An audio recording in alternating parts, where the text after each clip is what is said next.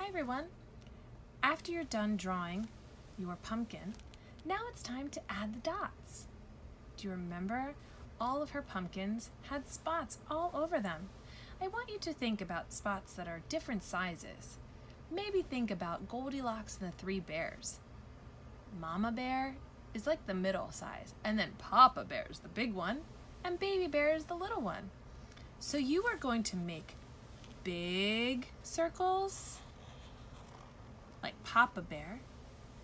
You are going to make medium circles like Mama Bear, and then you can make baby circles like Baby Bear.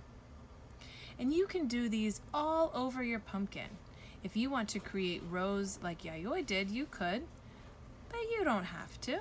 You can create dots all over your pumpkin. All of the dots that are going to be on your pumpkin, you should color those in.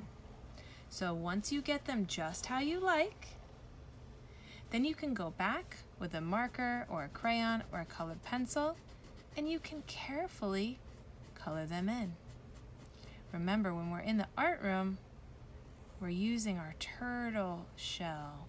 So we're putting that turtle shell on, and it makes us go slowly.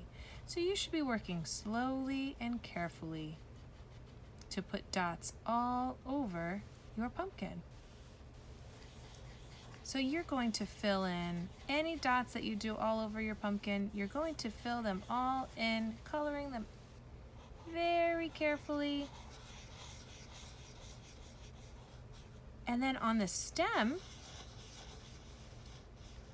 what she did was she did them the opposite.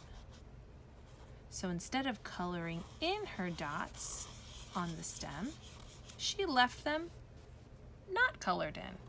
So any dots that you make on the stem, you don't have to color those. And if you want, you could even have half of a dot. Maybe it got stuck on the side. So just fill it in however it works best on your pumpkin. And just keep going.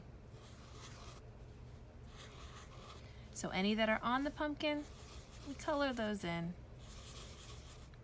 Any that are on the stem, you don't have to color those in. So we do a variety of different sizes.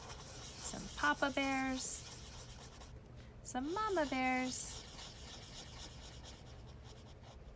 and some Baby Bears.